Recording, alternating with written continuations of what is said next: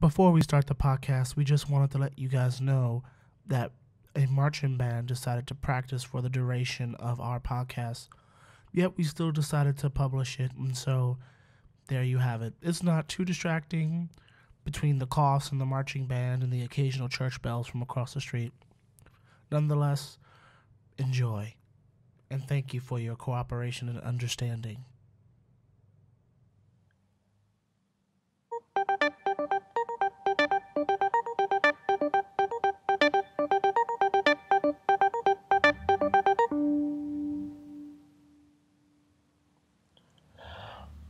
Welcome to Indev Podcast. That's humanity, always in development. We're a peculiar blog functioning as a subsidiary of Upbound Online. You can find us on the internet at indev.news. That's INDEV.NEWS, as well as your typical social network platforms: Facebook, Twitter, Instagram, YouTube, and the like. Again, that's Indev Podcast. I am your host, ArmofJustice, a.k.a. Donald. Introduce yourself, sir. As always, I am Anthony, your amazing, insightful, hilarious, and all around great guy, Anthony. I would not go that far. I would, and I did. Huh. Well, moving on then. No, this is also your co-editor, Anthony. I would encourage the new folks out there to check out indev.news, as that is our new URL. And it is live. We're going to be populating it with more content as we go forward. So I encourage the good people of the internet to really take a good look at this reboot of our website. Yes, the sequel, the second coming. This is indev.news. We will also apologize in advance. Anthony is still getting over a cold. I am still getting over a cold, which only got worse as the week went on. So background coughing and noises will happen. So we do apologize in advance. That being said, the show must go on. Indeed, it must. So we're still playing with our format for this particular show, but I do want to introduce a sort of pseudo social block that can be tech infused. It may not be tech infused, but we're going to start off with this little bit of a social block. And today, we want to talk about the Apple effect. Why can they get away with what others cannot? They can't. Spoiler alert, they can't. Oh, but I think they can. Hence the debate. So I came up with this idea because I was pondering Apple Watch sales. There was a recent report, and I'm going to try to find the link and put it in the rundown. But there was a recent report that suggested that Apple had sold something like 4.7, like Billion, trillion Apple Watches. only a million. They haven't taken over the world just yet. But they sold a hell of a lot of smartwatches in a market that is not really tailored to smartwatches. It's not really sort of booming, if you will. And then their next competitor, Samsung, their next closest competitor, only sold something like 600,000 units. Granted, the Gear S2 isn't, fully, shipping.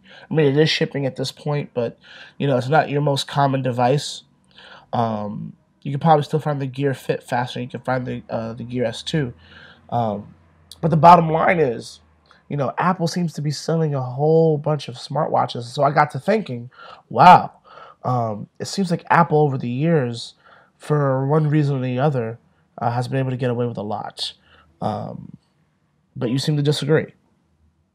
Well, I disagree that four whatever million is a lot. It's certainly not a lot for Apple. And anecdotally, it doesn't seem like the people who have bought an Apple Watch find it as useful as they would have otherwise assumed it would be. Um, and I think the real story is Apple Watch 2. If that sells better than its predecessor, which, it probably will, then we can say that Apple's getting away with something that other people have not. But if it doesn't, then clearly the smartwatch form factor, maybe just the smartwatch market for iPhones, is not as profitable or desirable as people, assumed it would be. You know, I hear what you're saying. I think Apple is disappointed in their own numbers. I think that for them they wanted a home run, and that's not what they got. Um, and I think that I also think that they have 16 times or whatever the math is times their next best competitor in Samsung no less. And so I think that in terms of the smartwatch market, they have boomed and blew past Pebble, Samsung, Asus, and the fact that I'm already even slowing down and retelling who's out there shows you just how sparse the market gets after you name Apple, Samsung, and Pebble. I mean, you have Huawei, you have Moto. I mean, they have pretty good sales, but in comparison to Apple, no one's really soaring through the sky like Apple is. But that's not by virtue of the fact that the Apple Watch is somehow fundamentally better, or that Apple has tapped into some um, un unused market, or like it's not like Apple's doing anything substantially different than everyone else. It's just that Apple is larger, and by virtue of how large the company is and the resources they have at their disposal, they can do things that other companies can't. You wouldn't expect Apple to sell less Apple Watches than Pebble, because Pebble is a tiny company by comparison. Now, you do bring up Samsung, and I'd say that Samsung has been victim of uh, their unfocused devices as far as their wearables go, and I think that contributed, because Samsung has a handful of wearables out there, and I'm not sure if that number that you gave was just for that specific SKU or all of them in general, but I know that they've been selling, you know, a handful of them since they came out a couple years ago, and I can't imagine them being that far away from a couple million. I mean, even Pebble has sold over a million at this point. No, right. I mean, I think what I was saying was Samsung sold 600,000 in the comparable quarter as compared to Okay. Apple, Okay. and so that actually is not even one SKU. It combines every product that they still sell. Think about that. So when thinking about Apple, yeah, they're more focused, and I agree. I don't think it has anything to do with innovation. In fact, my whole point is they're getting away with a lot of stuff. Imagine if Android Wear came out, or Tizen for Samsung, or whatever, even Pebble to some extent, and Pebble does this a little bit. And they said, "Oh, by the way, we stream our apps from the phone." And so there's nothing running native on the watch necessarily. Only very few things are running natively on your watch. The reason why is because it's so underpowered to keep the battery life and the other aesthetic things we want at the forefront. Kind of like how our phones have still, 1700 milliamp hour batteries in our lower models. Imagine if you were Samsung and saying that. I mean, every tech reviewer would pick that apart left and right, but Apple gets away with that to some extent. I mean, I think people call them out, and actually think tech reviewers were honest about their Apple Watch review, but your general consumer doesn't give a damn.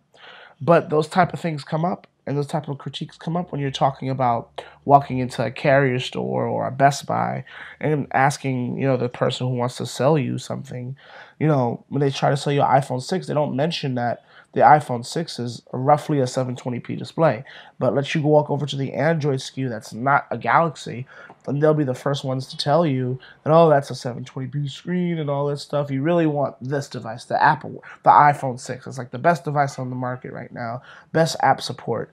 But wait, it has the internals of a Nexus. Now, grant you, the Nexus 4 that came out in 2012 didn't have, the optimization that Apple has because it's such a closed platform. But the shit was buttery smooth. And so to me, I just think in general, Apple gets away with a lot of stuff. And I have a historical premise why. Well, I mean, I would agree. It's the halo effect of Apple. Um, What do you mean? it they I mean, since the iPod revolution and the subsequent iPhone and everything, the company's just been, they are in a dominant position. They've done something in a way that not many companies have been able to do, in the sense that they've brought marketing very, very close to the consumer in a way that it makes it inspires in the consumer this need for something that is purely a luxury device. And I've seen people with Apple Watches. I've inquired as to the use case, and fundamentally, it's uh, I won't say superficial, but it's largely it's like a superfluous device. It's not necessary, and it's a status symbol. Form over function. Yeah, people who wear, really expensive watches don't wear them because they're fundamentally better than like a cheap dollar store watch. They wear them because of the status. Apple has status. People buy it because they can. Uh, you know, Consistent performance and all that stuff aside, Apple is vogue. It's hip. It's chic now. And I mean, will it remain that way indefinitely? 100% no. Like you can quote me on that because even Rome fell. Like no kingdom lasts forever. Okay, so Anthony's he's preaching now. He's made a prediction, folks. So stay tuned. I, Let's see what it, how it Apple's it's doing. it's not like it's not like some radical prediction. It's a pretty common sense fact that in 100 years from now, I highly doubt that Apple will remain in such a position in the market. The market will be completely different. Who Well, I knows? mean, the context of the planet will be different. Laws governing corporations will be different. So, I think 100 years is interesting, but what I feel is possible rebuttal to your point is the 21st century effect that I just invented. um, it's the idea that after a certain point, we get used to we hit a ceiling of excellence, and it's everything's so iterative, and the way things fall is not by like the way that like Apple used to fall or IBM. I mean, those ways that stocks and all that stuff like that could happen. But if you maintain a certain level of excellence, I think you can continue it because everything is so monitored and published on the internet, and we remember things through the internet in a lot of ways. Like I wouldn't be able to tell you how people talked 100 years ago without consulting historical sources and all that. But any micro change, deviation from a religious sect, political conflict in a country, the aesthetics and design language of a corporation, like when Google came out with material design, all that stuff is so present, and everybody knows everything. That everybody knows that Apple is awesome, and since we're in such a 21st century, everybody knows everything age. I really do think that over time, uh, Apple has more chances to sustain itself. Like, for example, it's kind of like, and stick with me here. It's kind of like how European dominance has overstayed its welcome in the ebb and flow of history. Like think about all the empires that have come and gone. But like once we hit like the information age, especially like that last wave of modernity in like the 17th century has really persisted in large part due to globalization, when the eventually industrial age, space age, and then the internet age that came out of that. It's hard to forget those things. Whereas empires come and gone, you had to have written language and books to keep track of that. And so I think Apple is a sort of modern day version of market, global imperialism, but instead of around the globe, it's in the market. And so it's going to be harder for them to lose dominance because everybody knows of them. But I mean, see, my objection to that is in that Apple they they don't appeal to the everyman in the sense that Apple is a company that only sells premium devices. That's a simple fact. Um, iPhone 5C. the iPhone 5C was not a cheap device, and guess what? They don't make those It anymore. wasn't So premium. It wasn't premium. it wasn't premium, but it wasn't affordable. So So why did they sell so whatever many? whatever position it fit in, it wasn't selling in the markets that would be receptive to such a device. Like if I live in, I'm not going to name any countries because I'm sure inevitably I will offend someone, but if I live in a country that is, not among the most affluent countries, I'm not going to be looking at a $700 phone or a $600 phone or a $500 phone even. I will be looking at a phone that's cheaper that I can afford. In that way, Apple is missing out on billions of people fundamentally. Well, they don't. Whether they continue to do that or not, I think they're corporate ethos would require them to do that, and as a result, they will eventually not fade into irrelevance. But there's only so long that you can continue to. I mean, you can push premium devices indefinitely, but the amount of control you have over a market will be reduced. Like those premium watch manufacturers, it's difficult to say that they have pull over the watch market because they're so small. They only need to sell a couple of $10,000 watches because they're $10,000 watches. They don't need to push volume because they get really high margins on few uh, devices. Apple can do that indefinitely, but will they maintain the level of influence they have over markets? Probably not. I mean, look what they did with the app with Apple Music. Is that what it's called? Yeah. Um, it's not doing so hot. You know, Well, I think it's they there. thought they could break into this market that was well established, do their own thing, and suddenly take it over, and they didn't. They failed to do that. You know, so Agree. maybe the Apple effect, as you call it, isn't as bulletproof as some would suggest it is. Well, I mean, I think if you look at anything besides Android, um, I think it's got staying power. And the reason why I say that is Android looked up because they came out really early as an open platform that wasn't locked into something like Nokia's Symbian or this one's or that company's. You know, it gave one Linux based kernel operating system that could run on middling hardware for the time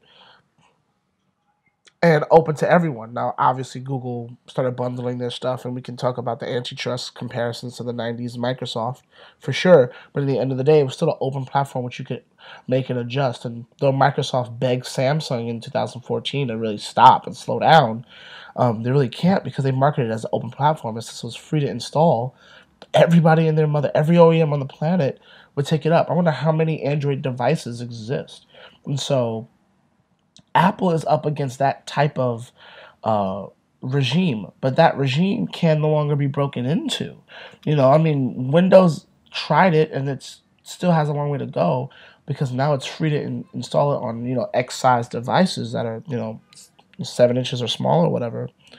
But at the end of the day, it becomes this idea that they entrenched themselves at a really key moment, Google, and though Apple predated them, um, they blew up when they came out too, and so you have these two giants who have control of the markets that they care about, and everybody else is floundering about. Even BlackBerry just released their first Android device, the Priv. That says something. And so for me, you say the average person is not as connected. Granted, I agree about sort of global markets here, but Apple doesn't give a damn. You said yourself they're more focused on the premium and the people. There are people who bought the 5C in the U.S. market, in the European market, the Western European market, or just the European market in general. And I mean, it was just a 5C. It was just an iPhone 5 and a new chassis, pretty much. And so I guess my point is that Apple has become the norm, and Android is that other thing that people still kind of understand, but see Galaxy as separate from. And so, and I will shout out Austin Evans for having a really cool video on this. No, I'm sorry. MKBHD. Like he was talking about like how he's describing every phone on the market, but there's these pluses and minuses because every phone isn't perfect. And then the person he was talking to eventually just said, "I'm just gonna get an iPhone because it's easy and it works, and I can get it on a contract, and so the price doesn't hit me as bad." And when I look at the Galaxy, which is really complicated, you know, they're just as pricey. So Apple barely hits that margin there, and obviously for those people who want to afford more than 16 gigs internal can do it. But the layman doesn't care about gigabytes; they just care about a phone that works, and that's really cool. And the camera's awesome, and I use Instagram, and that's about it. So I think the layman, if you will, like the average Joe, like you and me, except without the tech, you know, being tech aficionados, have become to see Apple as the norm. And so that's why ladies don't give a damn that the iPhone 5 or the iPhone 5S, had a freaking, you know, sub 720p screen or had battery life that was kind of shit. They could take selfies on a palmable 4-inch screen. If an Android device came out at that point with a 4-inch screen with the same specs, it would sell nothing. And that's what, 2012, 2013. But Apple could do it because that premium sort of target hipstery market has bled into sort of your everyday as well. Well, I can't really argue with that. I can say that that is a phenomenon that we are currently experiencing. I'm skeptical that it will last because it just doesn't seem likely that we will continue over. So, yeah, we're approaching a decade of iPhone dominance. Will we see a decade two? Maybe. But these markets historically have been so volatile in the sense that they change a lot for better and worse. I'm skeptical that it will continue to be the way that it is, you know? I'll put it this way. I see Google maintaining its position with Android more so than I see Apple maintaining its position with the iPhone, at least in the global market. Yeah, the US will continue to buy them because people are entrenched, but I really think your average person across the world, if we were to take a global average, they know the iPhone. That doesn't necessarily mean that they want the iPhone. They certainly don't need the iPhone.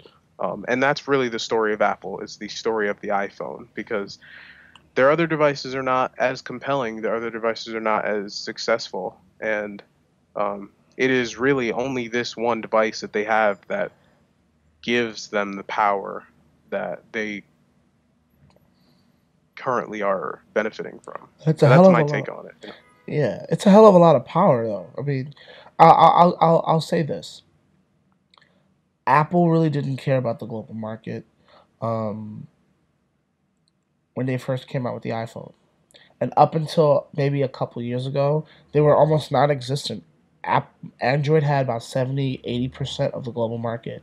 Apple had 15-ish%, and then Windows, BlackBerry, and everybody else made up the rest. And like other Android OEMs that were not, Samsung, made up the rest. Um, and Apple was happy with that. They were perfectly fine with that. They had one iPhone. They didn't even have the Plus at the time. They had one iPhone, and it worked for them. And what else that worked in their favor is that they're an American company. And so mind share is just as powerful as market share.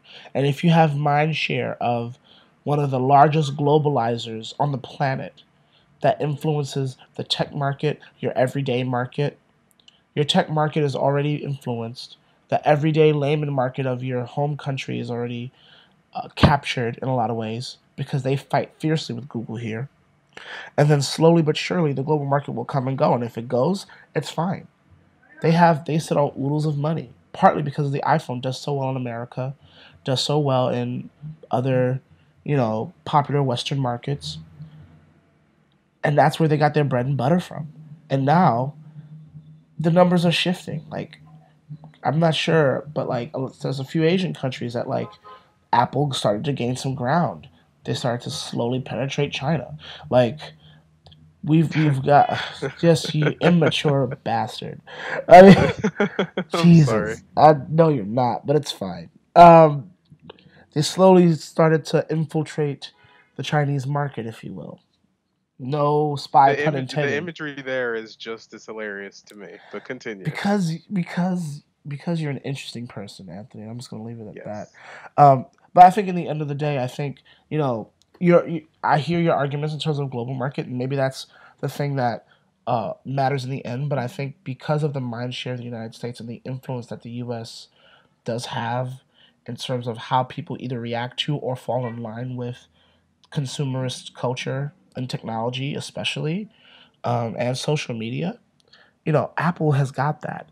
And so the Apple effect matters where it matters. And if it matters in other places, that's just a plus, a check mark in their direction. And so I challenge you to think about Apple in the next 5 years. I still see Apple being extremely dominant. And maybe 10 years from now, still beyond 10 years, I don't know. We'll have to see. But because we are so, you and I are on this podcast for a reason. Everyone's monitoring everything. It's not like Apple before, where you can monitor this or that and any other company and it's fine. But like people are waiting see if uh, the current monarchy holds, um, and everybody has turned their eyes to the big apple on the top tree there, um, and so we'll have to see. I don't know, but in the meantime, I'm still pissed off because I don't have WebOS. I mean, that is definitely a topic for another podcast It because is. we have feelings about that. But I understand. I mean, my feelings about it, I don't really mind Apple. I think it's a pretty cool company. They make good products. It's just I'm in an environment where I am inundated with their products, n- not only in a social aspect, but in work, in my job, and it's particularly frustrating, you know, because I don't know, maybe it's just a aspect of my personality, but I don't really like the homogeneity of it. Like everyone has the same device, the same device, the same experience on that device. The only difference being, oh, I've got this cool pink rubbery case on mine, and oh, I've got this gigantic OtterBox like Defender Plus Pro, military edition, where if I shot this thing and blew it up with a nuke, it would be fine. Like to me, that I can't get behind the idea that everyone has the same device as me, the same experience, and like I don't know. I'm too interested in technology to be confined to that one prescribed experience. Yeah, But that's just hey, if it works for some people, it works for them. But I'm not a I'm not really a fan. you're right. You're right. Um, I think this is a good place to move on.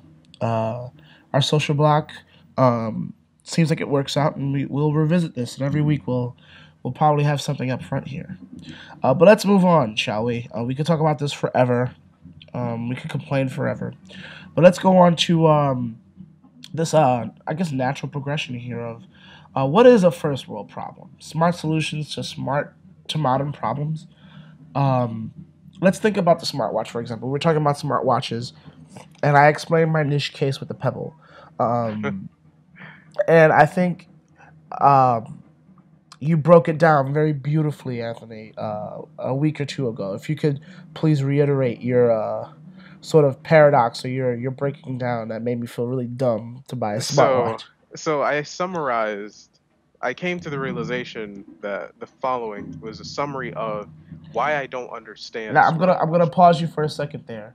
Our listeners, if you happen to hear an assortment of drums in the background, please do note that that is, I think, an impromptu celebration happening on my block, and the podcast must go on. So just think No, of we it should. as musical accompaniment. Yeah, this could be live, boots on the ground reporting for yet another podcast. We got to investigate. We got to find out if this is related to tech or humanity or both. It's You know? probably both.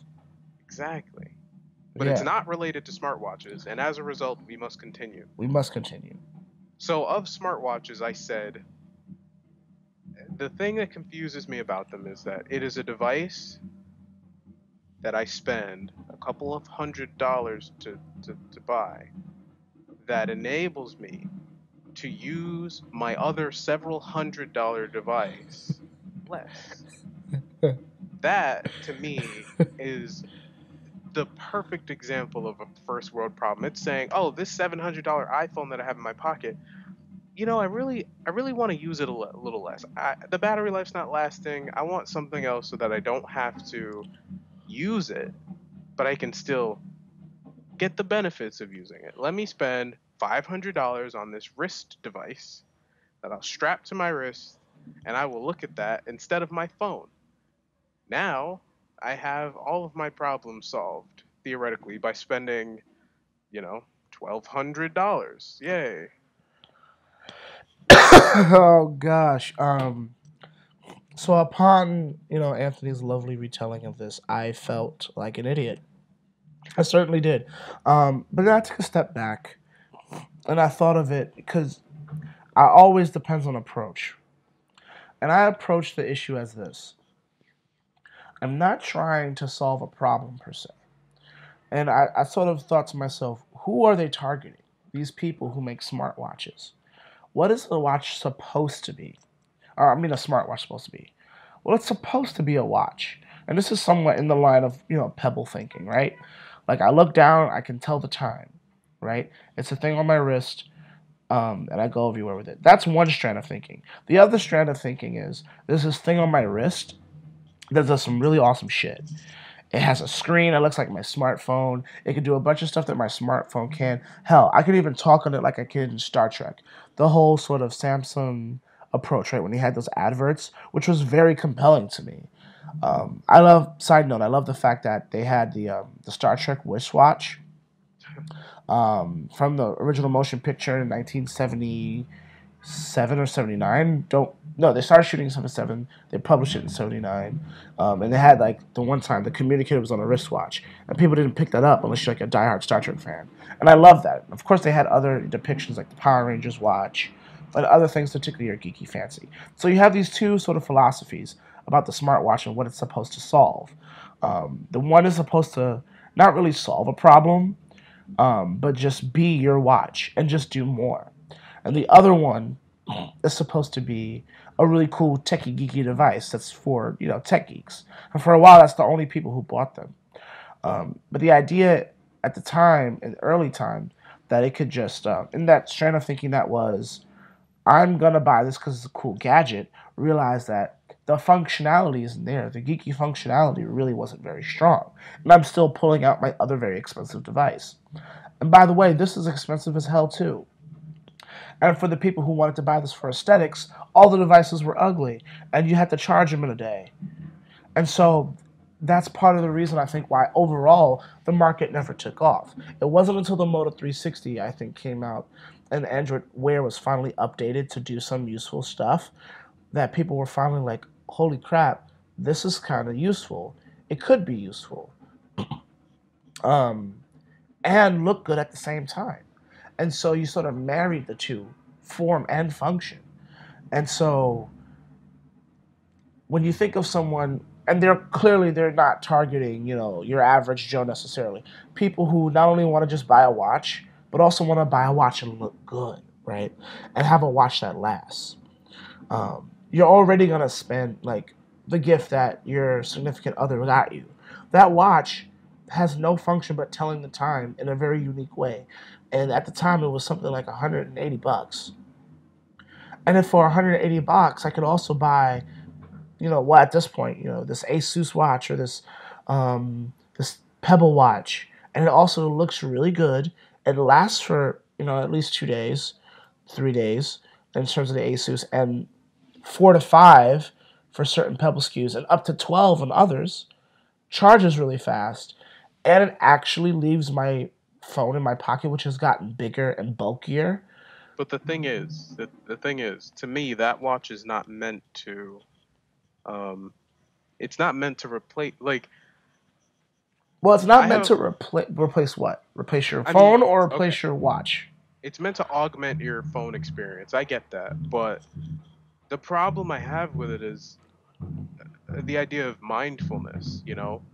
Being present in the moment. And I think, why is it suddenly that we have these smartwatches and people are using them and experience like, oh wow, I can really, I can be more aware of my email notifications when I'm on the toilet, or I can, the use cases you explained are compelling for sure, but I think fundamentally we've been able to get by perfectly fine prior to these devices, and now suddenly they're introduced and we see problems where problems didn't exist before. That to me seems artificial. you know we Why is it that we need these devices now in certain use cases, whereas before they existed they didn't need them? I Well, understand your use case and I understand that it's useful for you, but I think fundamentally, what is the need? Not the need, the obsession with, I was gonna call you out on that word. yeah, the the prioritization of being always accessible, being connected, being um, tapped into social, email, business, all these things. I get that it's helpful from a productivity standpoint, but philosophically, I can't agree because it emphasizes that we we substitute or we sacrifice our downtime, the time that we would normally use to self-reflect, to think. You know, you're sitting on the toilet, you don't need your phone, you don't need a newspaper. Why can't you just do your business and ponder, on your day or your future or your past? Why I think the part of the reason why, and I know this is sort of a separate issue, but it's tied into the idea of a first world problem, the idea that our, the millennial generation is becoming more and more self-absorbed, vapid, and plugged into the social media, and their attention spans are subsequently shrinking. I think that's perhaps a result of this phenomena where we don't allow ourselves enough time for self-reflection, for understanding, to navigate the interior realm that we have. Like, I know that for you as someone who works, it's really important to be able to have your email because that's how you're communicated with. It helps you to do your job better. But even in that sense, though it is right for you, I think the problem should never have arisen where you would need such a solution. I think we ought to not push people to become oriented solely towards productivity, because then we're just machines, biological machines, and I don't like that. And I know that's a very far removed thing to say. We're going from smartwatches to we are fundamentally machines of productivity.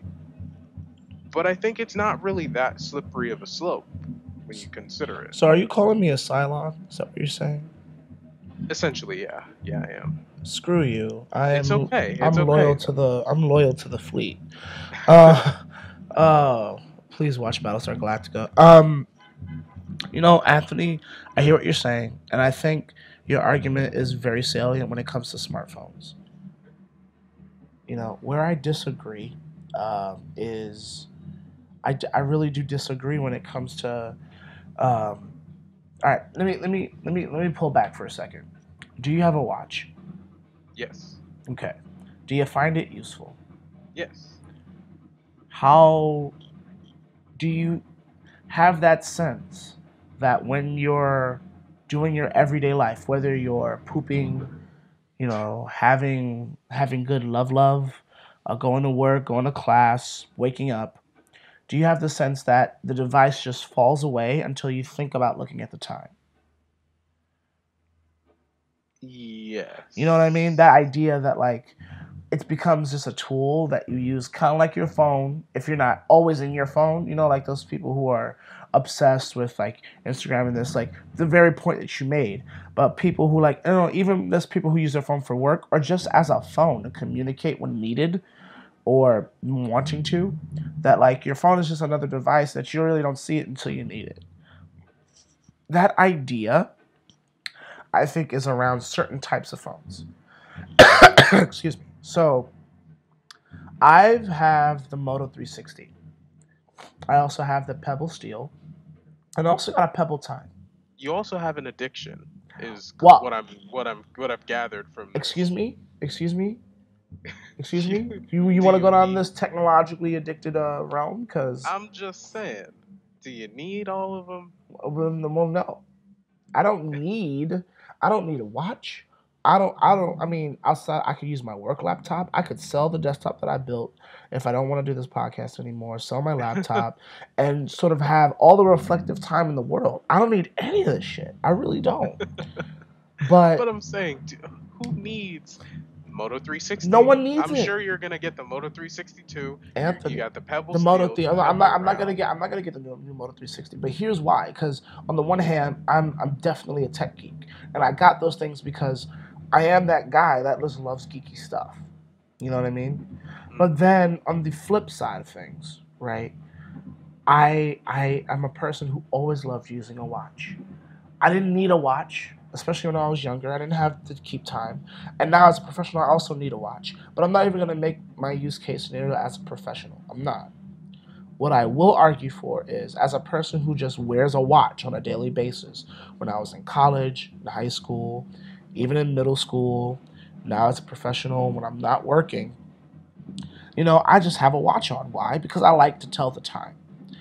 And when I look down at my wrist, I love to just see the time and be done with it. Now, with a smartwatch, you can look down. You can also see the weather. You can also see the time of day. You can also see what day it is, what week it is. Some other watches do that. Not the weather per se, but they do other things. All right, Donald, so you're not telling us anything new. Other watches, dumb watches, if you will, have done that. Well, what about this? I get a subtle tap on my wrist. Maybe when I look down, it's already there. Maybe I do get that subtle tap. And it tells me that I got a message. But not only does it tell me it has a message, it tells me what the message is. Let's say I want to reply to somebody. Let's say I got groceries in my bag. I can hit a button. I can just speak a quick reply, and the person gets my reply. You know, But you see, here but, two but two points in response to that. okay. You got groceries in your hand. Don't respond. Simple as that. I mean, I get what you're going for, and I totally agree with you. And you made me actually rethink my point because I saw an article for a device. I think it was on The Verge. It was or no, I think it was on Polygon.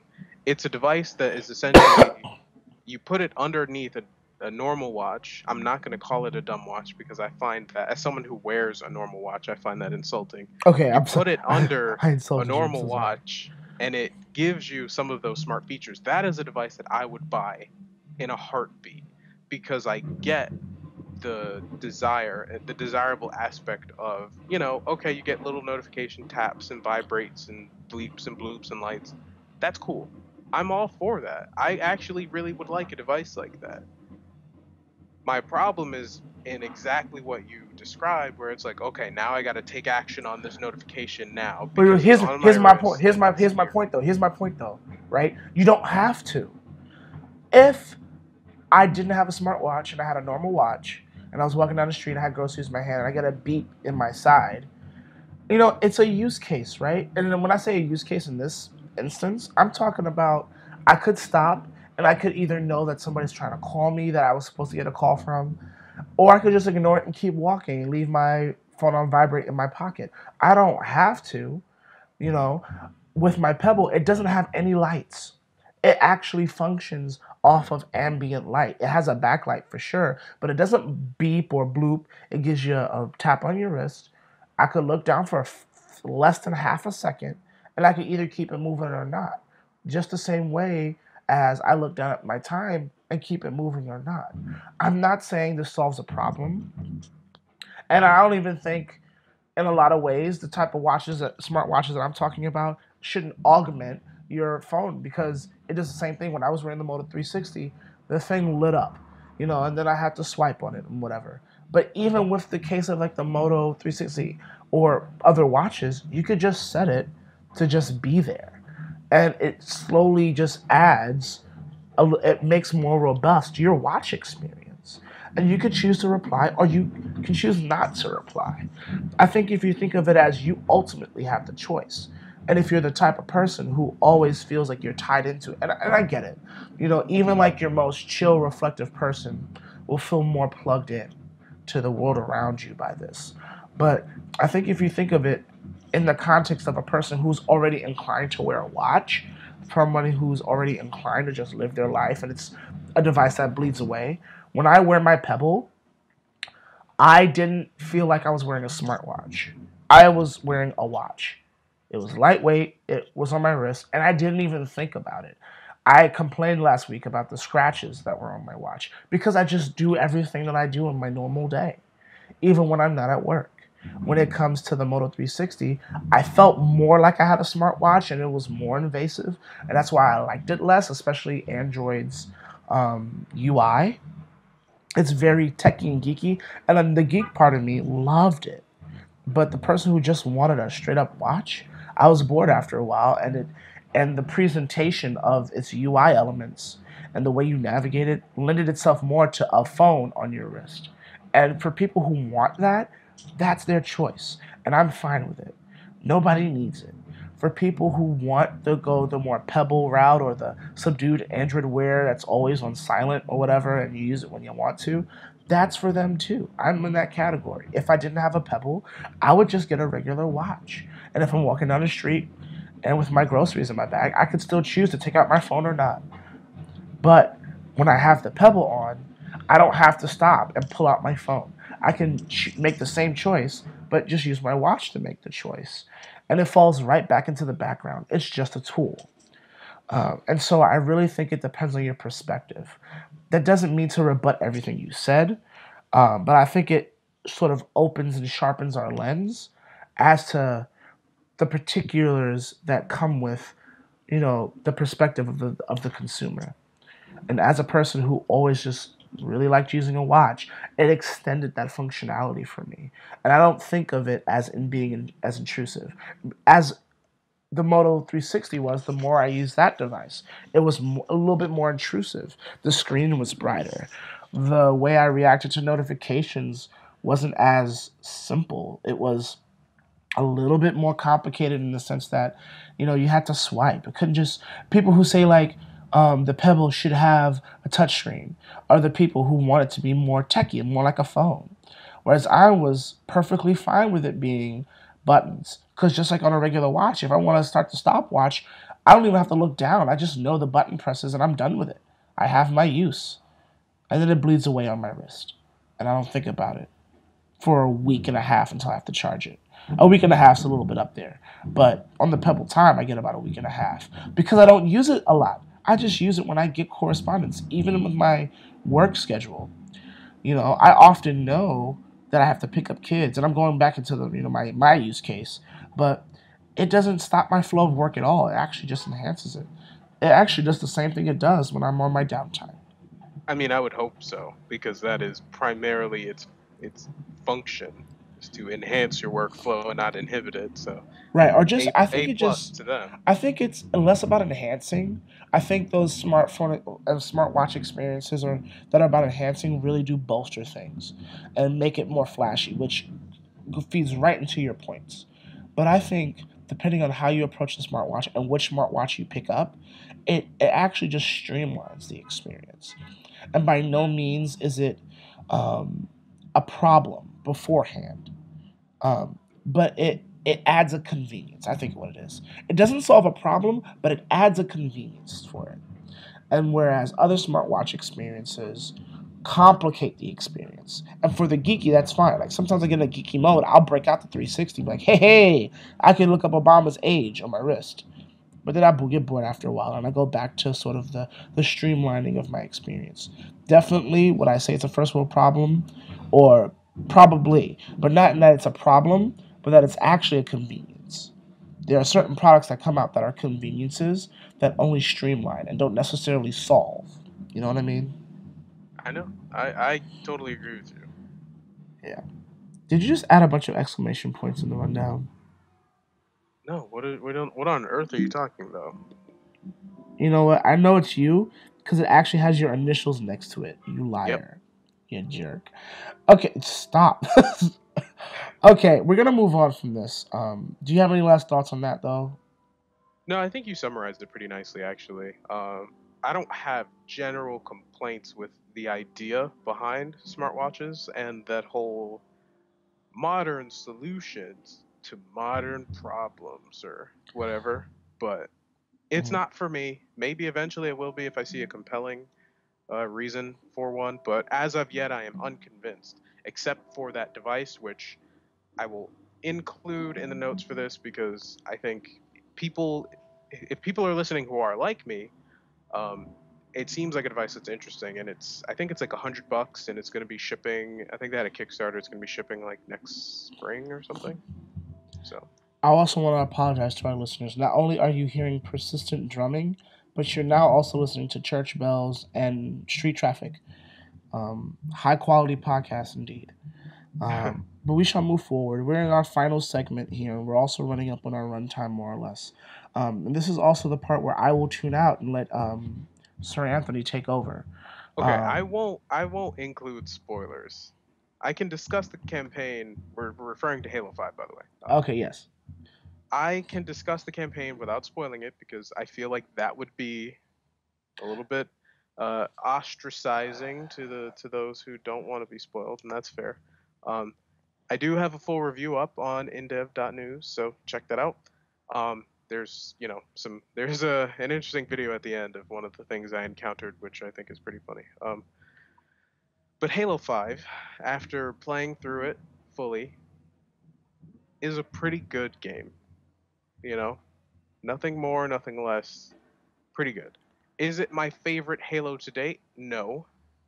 What is your favorite Is Halo today to my favorite compare? Halo to date is I'm probably tied between Halo 2 and 3. Really? Um, Okay. yeah, it leans in the direction of Halo 3 because I had uh, more co-op experience with Halo 3 with a friend of mine, which was amazing. We beat through Legendary in I think it was like an 8 hour just straight through session. It was amazing. It was amazing. And then last year when the Master Chief Collection came out, we did the same thing for Halo 2 again, but it took us like 15 hours. So, um, We should actually do that as a special video for InDev for Halo 4, maybe. yeah, sure. I mean, I've got them all, so Can definitely you look can you into it. actually play Halo 4? Um, is it possible to play Halo 4 from a 360 and an Xbox One? Can they talk to each other? I believe they can. Well, we're gonna investigate this, folks. You hear it first live on our Here podcast first. Yep. because I already own a copy of that, so we'll look into this. Yeah. So Halo 5. Halo 5 story. I am so excited. I can't lie. I mean, the people who reviewed it and said, "Oh yeah, the story leaves you on a cliffhanger. Oh, it's not that good. Oh, there wasn't enough Master Chief." Screw all those people. I'm gonna give you the real deal, fan focused review of the story. It is amazing. It's not, and I say amazing, and I probably shouldn't overuse that word because it'll give you the idea that it's perfect. It's not perfect, but if you're a fan of the story and a fan of the lore, it does things that make you want more story. And I think that is a mark of success for a game. If I want to know more about this, if I want to play the next game, they have won. And I think they have definitely won with Halo 5. Um, a couple of criticisms to get those out of the way. I would agree that there isn't enough Master Chief and Blue Team. It's unfortunate. I think he only has 3 missions, to be honest. Yeah, other reviewers have pointed And that out. 3 missions. that, while the missions are substantial, it still seems heavily balanced in the direction of Fireteam Osiris. And in the review, I mentioned that even some of the missions for Fireteam Osiris literally involve walking to an NPC, talking to them, walking to some other NPC, talking to them, and then boom, the mission's done. I'm talking literally 5 minutes. Like, I think mission 6 or 7 is just walk over here, talk to Dr. Halsey, walk over there, talk to someone else, and boom. And that confused me because I was thinking, okay, this kind of breaks the progression a little bit. I'm playing through this game. I just got through this long extended mission of killing, Covenant fools like some sort of Rambo, futuristic armored Rambo. And then now I just have a fetch quest in the middle of Halo 5. It just kind of broke me out of that, really impactful story. So that's one criticism I would have. But overall, I really enjoy Spartan Locke more so than I thought I would. I'm not a fan of Spartan 4s from a story perspective because I don't think they're as cool as Spartan 2s, simply due to the fact that the augmentations aren't like the same and they're volunteers, but you do get a few instances of the sort of showdown between Spartan 2s and Spartan 4s, obviously with the premise being that Fireteam Osiris is going after Blue Team. And I enjoyed that, although I think the results of that showdown were a little bit unrealistic. I won't spoil anything there, but I mean, once you play through that mission, you'll understand what I mean. But there are a lot of changes in this story. Some for the better, some for the worse, in my opinion. I would say that the cliffhanger that people complained about is problematic simply because I think 343 announced that they will not have story DLC for Halo 5. Really? Yeah. Really? So we are basically, this is where the story ends until Halo 6 or whatever game's coming out And they don't do a next. yearly release, really. Yeah, and Halo is not the kind of first person shooter that does a yearly release. So I'm a little anxious because that's a long time to wait. I mean, Halo 5 was announced at E3 in 2013, and it's 2015 now. So that was a 2-year turnaround. And Halo 4 came out in 2012. So if I have to wait that long for Halo 6, and there's no intervening story bits, like even if they come out with more books, like that'll be fine for me. I'll read those. I haven't been reading the comic series, but I've heard, good things about that. If they do another Hunt the Truth sort of podcast, like radio thing that they did for Halo 5, I'd be okay with that. But we need something. I'm Like, sure they will. I mean, think about like because they came out with Halo in 2001, Halo 2 in 2004, Halo 3 in 2007. So there's about 3 year turnarounds, and then they came out with Halo 3 ODST the next year. You know, very controversial, whatever. And then they came out with Halo Reach 2010. That's 2 years. Halo 4 2012, another 2 years. Halo 5 Master Chief Collection, obviously, is just a rehash, and then Halo 5 came out 2015, and then of course you have the Halo Wars, which they come out with a sequel that added to the lore. And then you have I don't know if they're doing this with Spartan 5, so I guess not, but in the Halo 4 you also had that Spartan, that those little extra missions that helped add to the oh yeah, universe. the Spartan Ops. Yeah, you had Spartan Ops there. Obviously I don't think there's something like that here, but I'm sure they're gonna do something, even if the next game is like an ODST type of thing, which as a full game, you might have been upset, but it did add to the universe and change up the formula, which is cool. So I wouldn't be worried. I think it's too lucrative for them not to. I know, but at the same time, I'm worried because I don't. My opinion, as much as I love Halo, I really wish at some point Halo's story just got spun off into a book series because the game has so much potential, and a 9-hour campaign Doesn't do it doesn't justice. like, yeah, it doesn't do it justice because you don't get story, like all of the playtime, the 9 hours. That's mostly you shooting stuff where there is no narrative being advanced.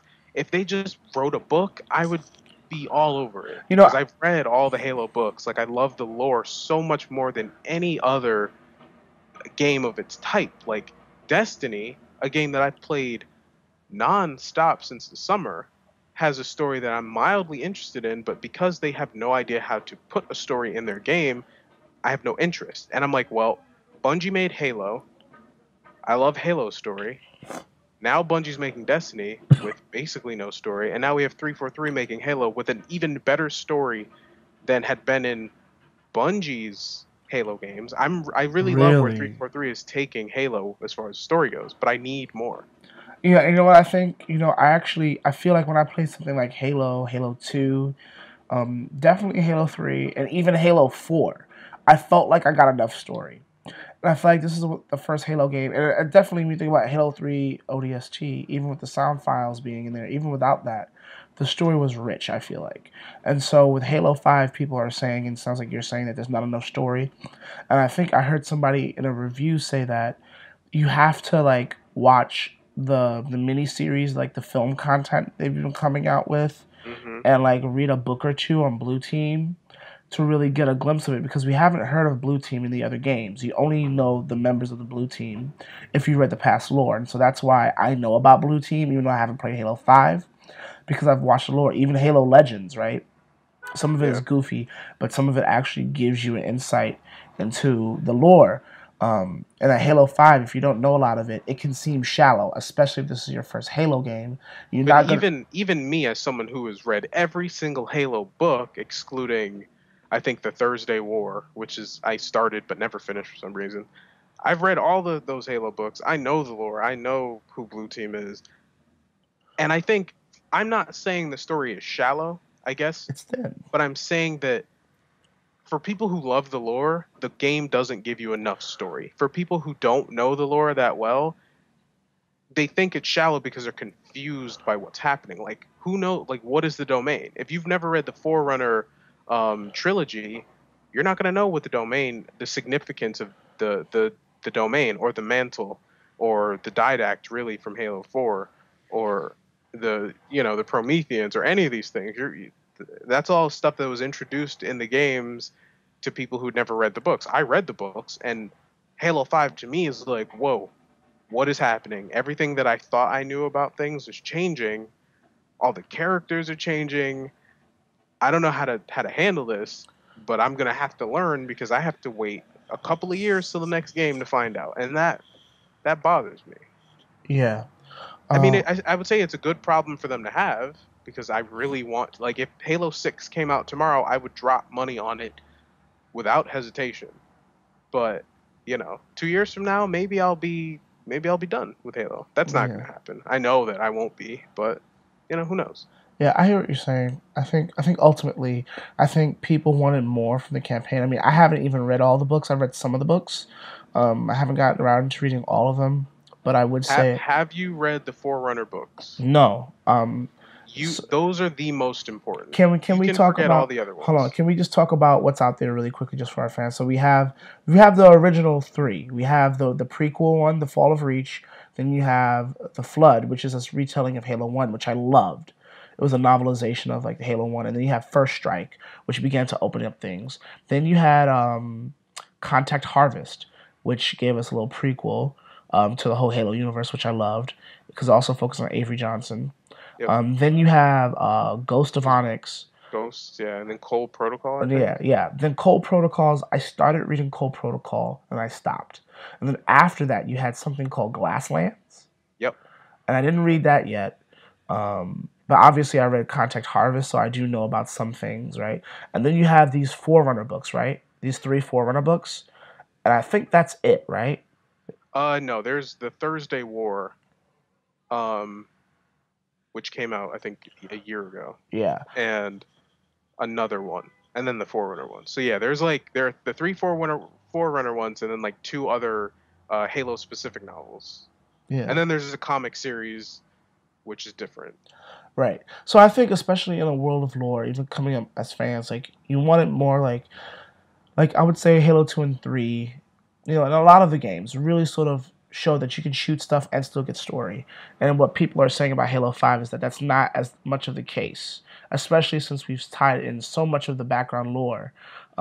Even still, we wanted more story in the game itself. We don't want necessarily cinematic movies, for 5 hours necessarily, though I would love it.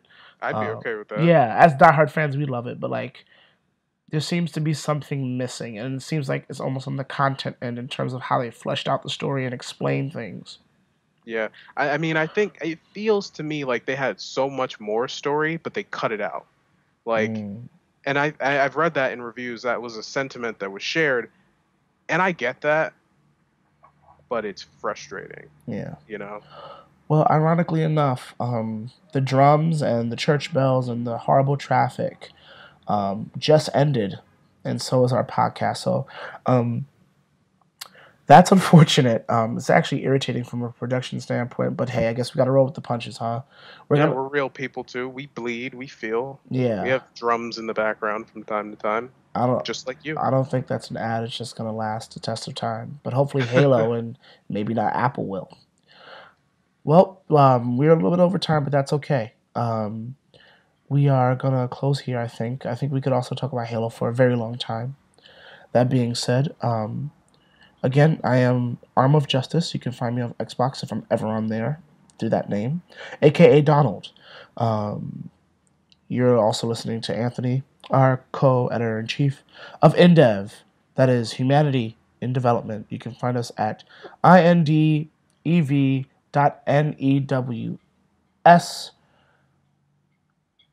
Actually, news, not .com, not .net, .news. It's innovative, it's new, it's fresh.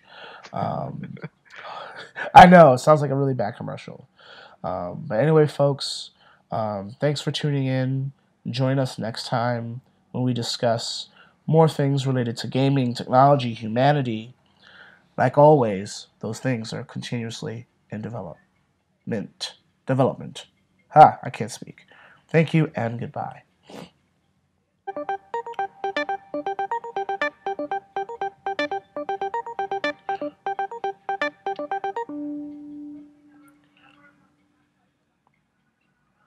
And for those who are listening after our exit jingle, I keep telling Sir Anthony here we should do an a cappella version of our jingle for the intro and outro.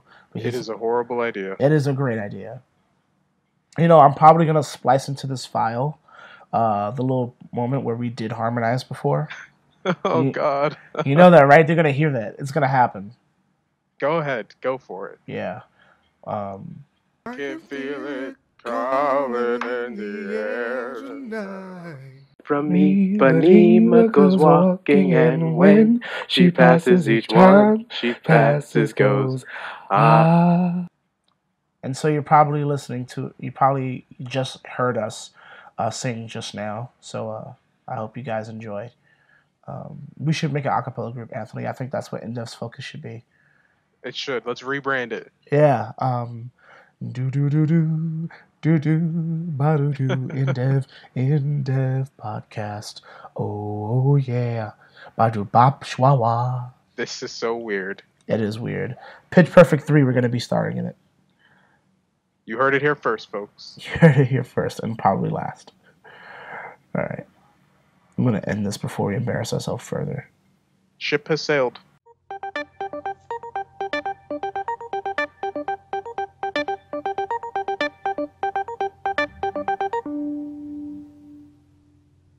And you are listening to the podcast, good folks of the world. Indev, that's humanity and tech in this case, but a lot of other things in development. A peculiar blog. This is our fourth recording, and we have a special guest this morning, a returning Brittany Smith, also writer for the blog. We are also your hosts, Donald and Anthony. We are coming live to you from different corners of this wonderful borough, Brooklyn. The time is now 9:28 a.m. Say good morning, folks. Howdy, howdy. I'm not so sure that time information is particularly relevant. This could be like